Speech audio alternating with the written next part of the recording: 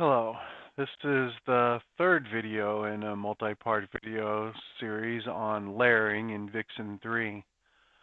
In the last video, if you watch that, you will recall that we worked on a little more advanced usages of the intensity overlay. We also did some around the mask and fill effects.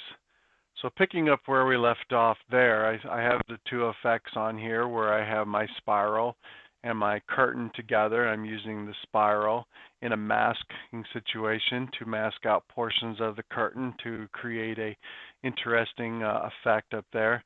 I'm going to add in and actually take this to the next level. This is up to this point we've just been kind of putting two effects together in some fashion with a single layer in between them. So now you'll notice that I still have the same layers in here. The intensity overlay is the last layer. These mask and fills are on top of that, so they act from the top down in a mixing fashion. I want to introduce actually bringing in the intensity overlay on top of this. So now I actually want to be able to ramp this whole thing up as I go along here. So I'm going to bring that in there, and then I'm going to line all these up together. And then I'm going to take this guy here, the pulse, and drop it in the intensity overlay like we've seen before. Now I'm going to take all three of these together now. Now you will notice that the mask is applying to the two of these as we expected earlier on, we saw. Now I've actually introduced the intensity overlay here.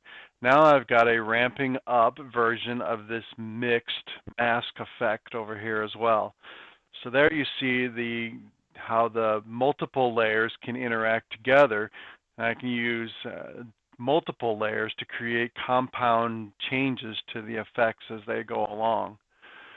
So we can take this a little bit further here, and if I drop the bars effect in here on my other tree, and we line everything up here just for good measure, now you will see that the intensity overlay, as you might expect, is still just affecting the pixel tree on the left, where I've got it applied in here as well. But now I can actually take, if I want to, and move this up here to the upper group level. And when I apply this across these, you will see that both trees are actually getting the intensity overlay ramp applied to them. The pixel tree on the left is actually still got its masking going on. The bars doesn't have anything going on with it, so it just acts like it normally does, and you see the intensity fade being applied to it as well. So that actually gives you a lot more flexibility to be able to control what multiple effects are doing and mix them in multiple ways with the different layer mixing filters in there and create compound effects. So now you take the combinations of all this layering plus all the effects that you have, and you've got a whole bunch of brand new effects you probably didn't even know you had.